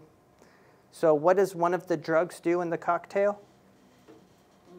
It inhibits the protease, right? So now the HIV can't finish synthesis, you know, the synthesis part of its cycle, right? Its replication cycle, right? Also, insert into, yeah. And then there's another one that's not written here, but there's another enzyme that HIV has called integrase. Integrase. I wonder if that's on the next slide or not. No. Do you see integrase here? They might have left it out. But there's another enzyme that HIV has called integrase. Do you know what integrase does? Anyone? Perfect, yeah. Integrase is the HIV enzyme that integrates its genome into your genome. Without integrase, HIV can't copy and paste, you know, put its genome into your genome, right? Does that make sense? And one of the drugs in the cocktail, the HIV cocktail, binds to integrase. So now it can't integrate its genome into your genome. So you see how this cocktail works? One drug is binding to the spike proteins, one drug's binding to the reverse transcriptase, one drug's binding to the protease, one drug's binding to the integrase. And if you're taking a mixture of all of these, right? Well, anything the HIV is trying to do is slowed down, right? Everywhere it turns, it's blocked, it's slowed down, it's blocked, it's slowed down. But does that mean you're cured? That doesn't mean you're cured, but it slows it down so remarkably well that it's clear in tests. Like you could go and take a HIV test and it doesn't show up. You know, that's how much these drugs are slowing down the virus. Isn't that amazing? So, but unfortunately, if you were to stop taking those drugs, or you stop taking that regimen, then it would speed up again, right? Because you didn't actually clear the virus, right? You just slowed it down so incredibly much that it became untraceable. Isn't that interesting, right? It cannot be cured completely. There is a way to cure HIV completely, but it's not a way that's safe or recommended. It's by doing a bone marrow transplant with mutant donors. And I can explain how that works if you want. It's pretty interesting, actually. So let me explain that real quick, and then we'll head off to lab.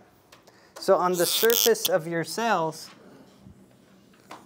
this is a helper T cell. A helper T cell. On the surface, there is CD4 as well as what's called CCR5. You know what these are? Remember when I said that viruses bind to receptors on your cells, right? Well, CD4 and CCR5 are the receptors on your cells, right? You see what I'm saying? And they're the ones that are recognized by, you know, if this is HIV, HIV has spikes, right? HIV has spikes, and they recognize CD4 and CCR5, right? You follow me so far?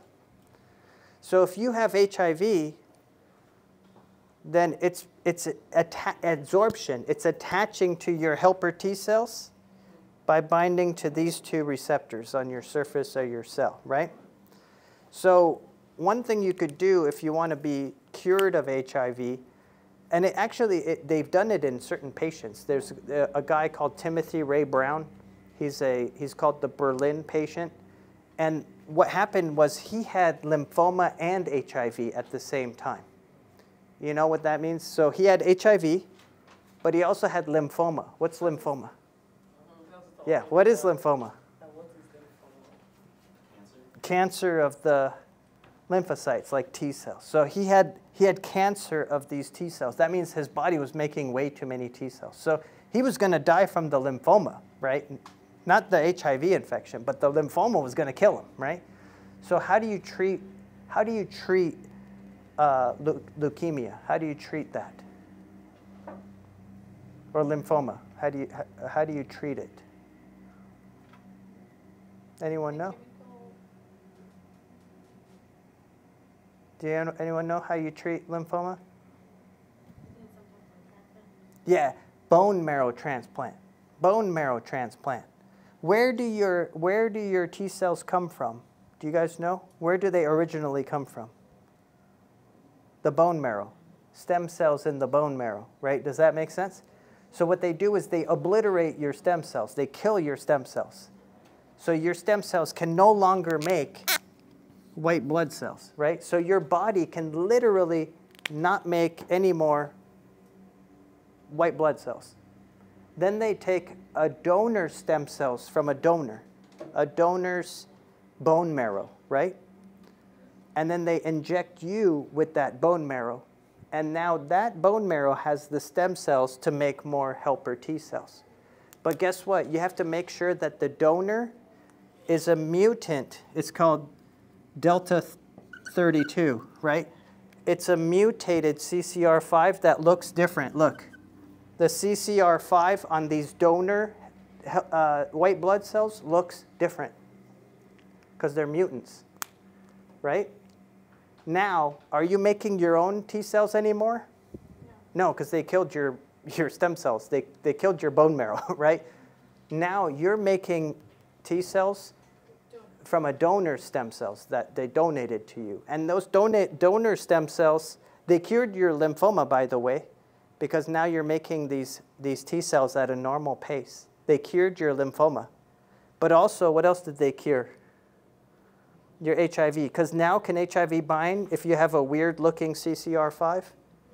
No, because the CCR5 looks different. So HIV can't bind to it, right? So now that patient, it's a real patient. Look him up. He's called the Berlin patient.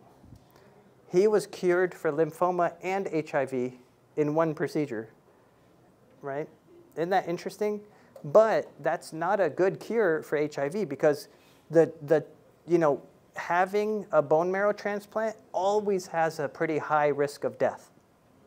Does that make sense? So bone marrow transplant is not safe. No, it's not safe. They do it if you're gonna die, right? You're gonna die, bone marrow transplant, right? If you just have HIV and no lymphoma, is it worth doing a bone marrow transplant to try to cure it? No, because as long as you take your pills, you're safe, right? Does that make sense? So that's the only cure for HIV at the moment, is getting a bone marrow transplant from a mutant donor who's resistant to your strain of HIV, right? So that's how it works. Remember that microorganisms, they can become drug resistant. They can become resistant to all kinds of different antibiotics. And so we need to understand how this works. There are two ways that microbes are drug resistant, either intrinsically or acquired. Intrinsic makes sense because if a bacteria makes an antibiotic, then it has to be intrinsically resistant to that antibiotic. That makes sense, right? For example, if you're a member of the genus Bacillus or Streptomyces, remember those are the two genuses that make antibiotics, well then you need to be intrinsically, naturally resistant to those antibiotics. Otherwise, you need to have acquired resistance to those antibiotics. Acquired means resistance, bacterial resistance to a drug in which they were previously sensitive. So this could happen a number of different ways. We're going to talk about how you can acquire drug resistance. One way is through spontaneous mutation.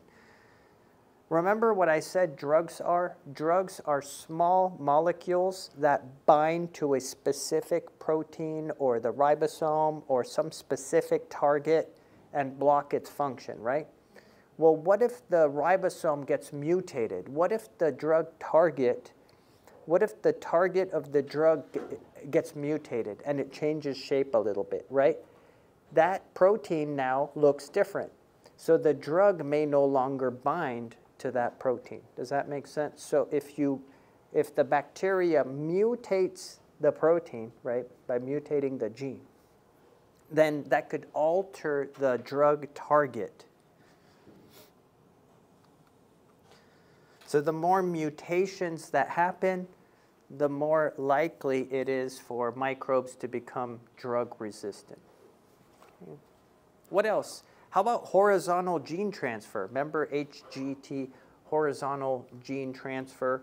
You can have conjugation, you can have transduction and transformation. All of those are ways that you could acquire immunity, right? If I acquire a gene that makes me resistant to penicillin through any one of those different ways, right, those horizontal gene transfer mechanisms, then I'm now resistant to that antibiotic, right? So horizontal gene transfer. Okay.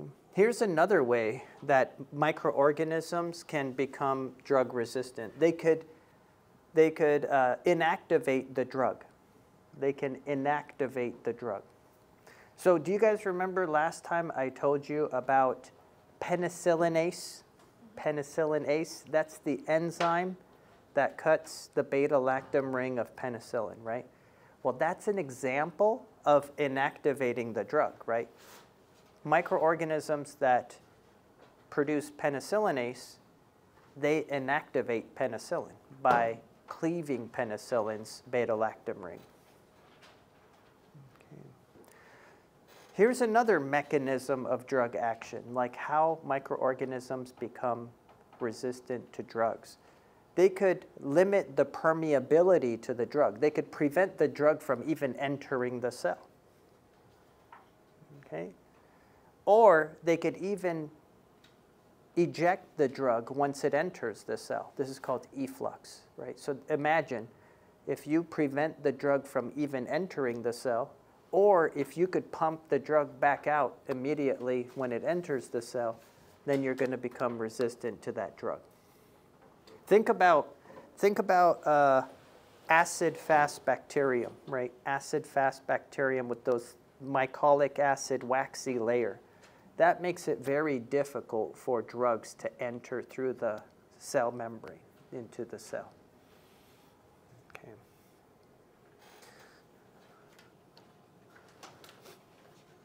Okay.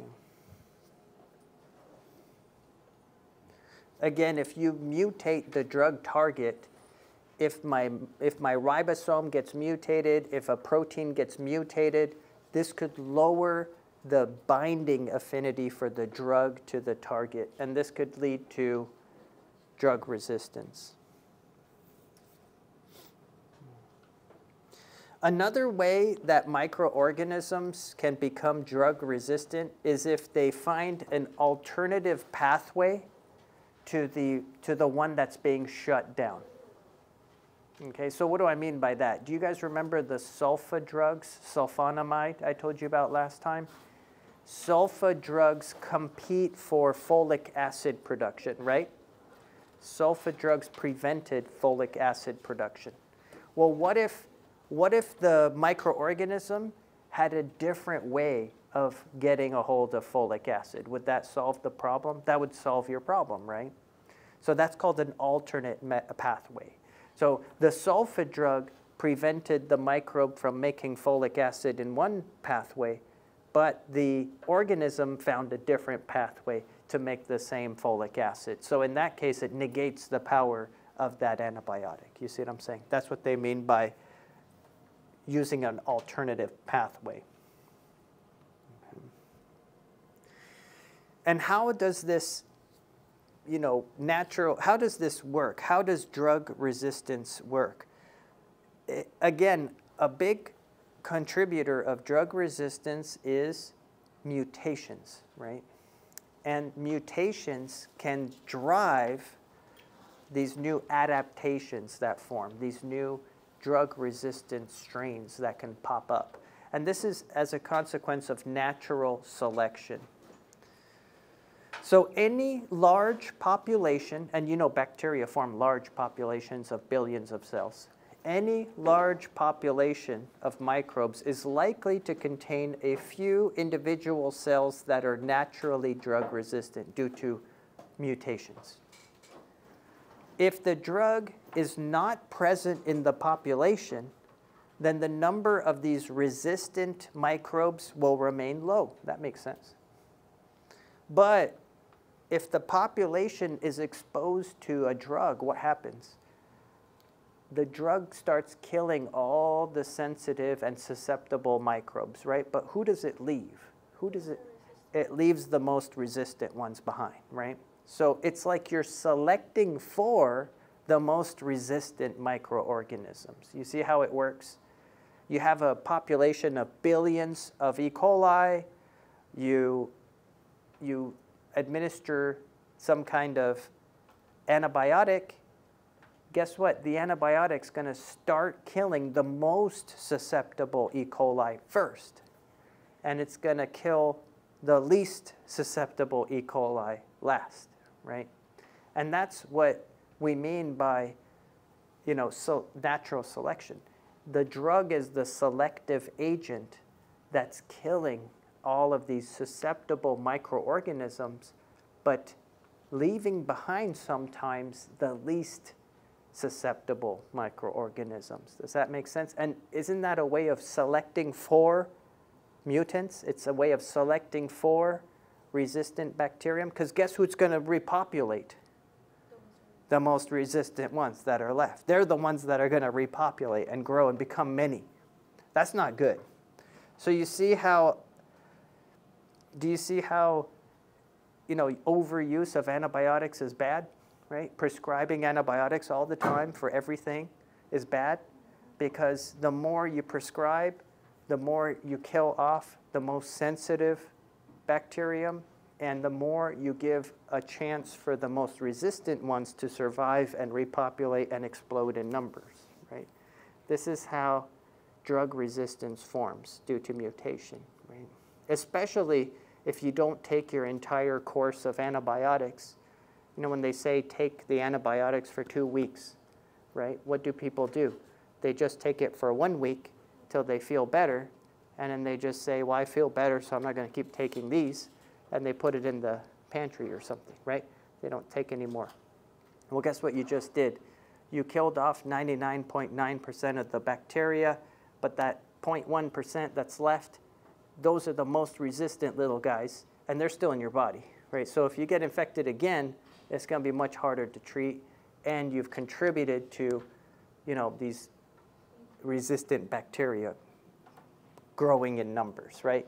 You don't want to keep killing off the easiest, microorganisms and keep letting off the hook the most resistant ones. And that's what is the problem with modern medicine is, people demand antibiotics for everything, even if they have a cold, which is due to a virus, or a flu, which is due to the virus, or COVID, which is due to a virus.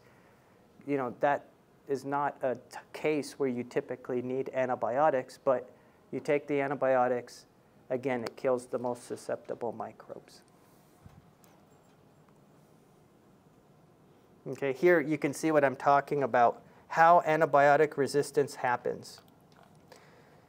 Here you can see there are lots of bacteria with just a couple mutants, just spontaneous mutants.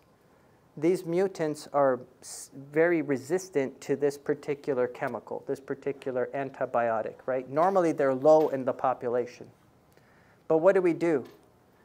We administer that antibiotic, and look what it kills. It kills the most susceptible. It kills the least resistant microorganisms, and it leaves the most resistant microorganisms. And essentially what you've done is you're selecting for the most resistant ones. So guess what? They take over. They're the ones that survived. They're the ones that grow. They're the ones that now become the majority of the bacteria in your body.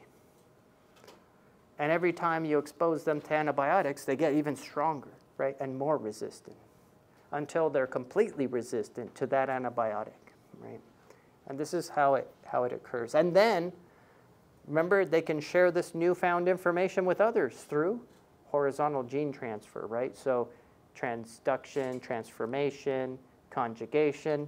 Why not share that new information with a friend, right? And make him resistant to antibiotics too. So you see here, 75% of antimicrobial prescriptions are for throat, sinus, lung, and upper respiratory infections, the majority of which are likely viral and will not benefit from any antibiotics. Okay, you see the problem here? People demand antibiotics from their doctors, and they get really upset if they don't get antibiotics. But they're contributing to this problem. They're contributing to the resistance problem.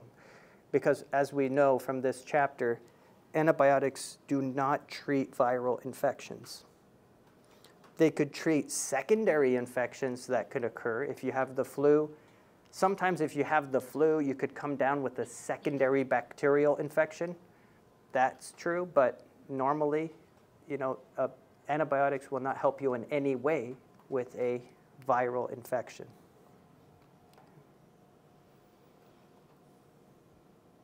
Okay. And then obviously in the hospital, there are constantly patients on antibiotics, and these are people who are on antibiotics. They have weakened defenses, weakened immune systems, and so we need to, you know, watch out for spread of C. diff and other highly resistant pathogens that can spread. Okay, and you can see here the overuse of antibiotics has led to penicillin resistance in nearly 100% of all Staph aureus strains within just 30 years. So 30 years ago, if you took penicillin, it was almost 100% likely to treat your infection. Today, it's almost 100% unlikely to do anything. That's how much resistance has spread over the last 30 years only. So you can imagine what will happen in the next 30 years. Hopefully we don't get, you know, strains that are resistant to everything. Although there already are strains that are pretty much resistant to everything. There are people today, in 2024, there are people who could go to the hospital with a bacterial infection and end up dying because no antibiotic is, you know, is effective anymore. So this is they call it a post-antibiotic world, right, or era, post-antibiotic era. And we're entering it. You know, when you guys go to clinic, you'll see bacterial infections where they're resorting to removing tissues because antibiotics aren't working anymore. And it's all because of this overuse of antibiotics. Animal feeds, right? Antibiotics are used in animal feeds on the farm, right? Because we don't want infections in the cows and the chickens. But guess what? Again, you're selecting for the most resistant microbes in these animals as well. And if those resistant pathogens are in the chicken, well, they could jump to humans if you know, eat the chicken. Okay. So again, I told you about this post-antibiotic era where some infections will be untreatable. You know, this is a, you know, imminent threat that researchers are trying to figure out solutions for.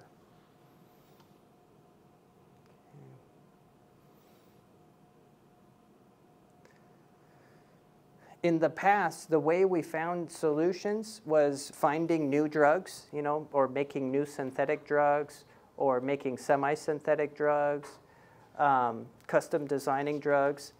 But nowadays, we have more techniques, a bigger tool belt that we're using. We're trying to use nanomaterials that might kill off the microbe, antisense RNAs for a process known as RNA silencing, CRISPR technology. This is a gene editing technology. Bacteriophage, that's smart, right? Bacteriophage are viruses that infect bacteria. Well, what if you took a medicine that was bacteriophage? Those bacteriophage would target the bacterial cells and not your cells, right? and antibiotics specifically targeting critical gram-negative outer membrane proteins. So this is current research today. This is what they're focusing on because they know that these species of staph and other microbes are becoming more and more and more resistant, and we're going to need some other strategy for killing them off in the future. We're not going to be able to rely on antibiotics for much longer, unfortunately. It's kind of sad and scary because the world was a scary, scary place before antibiotics. Very scary. And now we're heading back to that scary world due to resistance. Now you might be wondering, what are these helpful bacteria in your gut called? They're called probiotics. Probiotics are microorganisms fed to animals and humans to improve intestinal biota. Whenever you eat yogurt or any of these other products, they're full of living bacteria, lactobacillus and other helpful bacterium, right? These bacteria make their way to your intestines and colon, and they help with digestion. They help take up space, right? They help take up space, which prevents more nefarious microbes like C. diff from taking over the intestines, right? In fact, when, a lot of doctors will say, if you're on antibiotics, if they prescribe antibiotics, they might also recommend that you either eat yogurt or take probiotic capsules as well to help replenish some of your natural gut microbiota. Now, don't confuse that term with prebiotics. Prebiotics are nutrients that help with the growth of beneficial microbes. Okay, so fructans, for example, these are an example of a prebiotic, a nutrient that you would ingest to help with your gut microbiota, help it, grow. Okay. And I already told you about the main way to treat C. diff, right? Unfortunately, if you come down with C. diff, it's the fecal transplant that's the most effective treatment for C. diff. Remember, you can't take antibiotics. Well, you can, but antibiotics aren't that effective against C. diff infection because, C. diff, this is a Clostridium genus, and Clostridium are resistant to antibiotics, because they can make endospores, right? So it's hard to treat a C. diff infection with antibiotics. Fecal transplant, unfortunately, is the way to reintroduce those beneficial normal biota. And that's it for Chapter 12. We made it through Chapter 12. Let's stop there, and then we'll carry on with Chapter 13.